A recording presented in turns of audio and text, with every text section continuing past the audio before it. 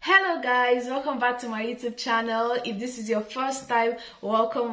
My name is Aisha, and if you're an existing subscriber, thanks for coming back to watch my video. So in today's video, I'll be talking about the questions I got about studying in Romania. So the first question I got is, are there job opportunities for international students while studying? Yes, there are job opportunities for international students while studying. Like if you want to work part-time, yes, there are job opportunities for international students while studying. And how much do they pay? The amount they pay depends on the type of job you want to work at. And the second question is, do you really have to show a proof of funds at the entry port? Yes, you have to show a proof of funds at the entry port if you are being asked. I remember vividly when I came to Romania, I was delayed for a good 3 hours. They asked how much is with me, which university am I going to, and yes, they'll kind of ask a few questions from you.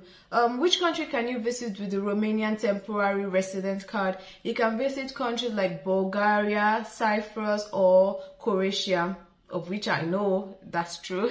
The fifth question is, what are the things to bring when coming to Romania?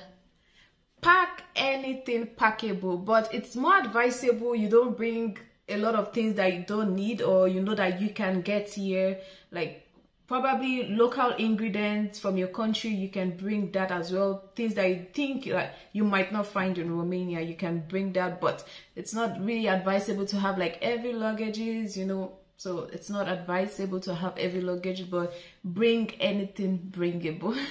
Don't leave all your documents aside. Don't think it's not really important. Make sure you bring all your documents. And probably for winter, you can get like winter jacket here, but if you think it's like more cheaper in your country. But in order to avoid heavy luggages, because it's like difficult to take luggages from one place to another, so it's more advisable you don't like have something heavy, so it's gonna be easy for you to carry.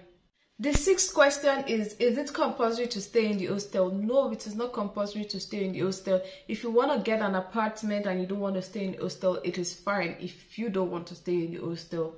And the last question is, what are the most common part-time jobs in Romania? I think working in a restaurant, like as a waiter or waitress, a call center, or being a software developer. Thanks for watching my video. If you have any other questions, leave it in the comment section. I'll make sure I reply to all. Thank you all for subscribing. Don't forget to subscribe. Don't forget to like. Don't forget to share. Bye, and see you in my next video.